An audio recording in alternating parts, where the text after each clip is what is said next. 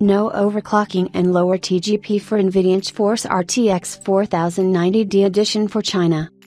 NVIDIA is preparing to launch the GeForce RTX 4090D, or Dragon Edition, designed explicitly for China.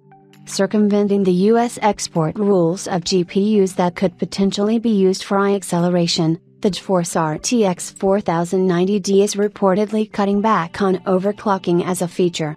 According to BenchLife, the AD102-250 GPU used in the RTX 4090D will be a stranger to overclocking, as the card will not support it, possibly being disabled by firmware and/or physically in the die.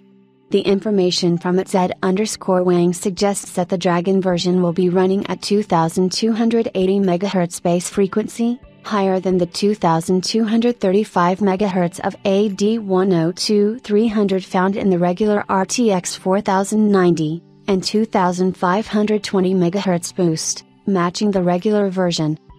Interestingly, the RTX 4090D for China will also feature a slightly lower total graphics power, TGP, of 425 watts, down from the 450 watts of the regular model. With memory configuration appearing to be the same, this new China-specific model will most likely perform within a few percent of the original design. Higher base frequency probably indicates a lack of a few CUDA cores to comply with the US export regulation policy and serve the Chinese GPU market.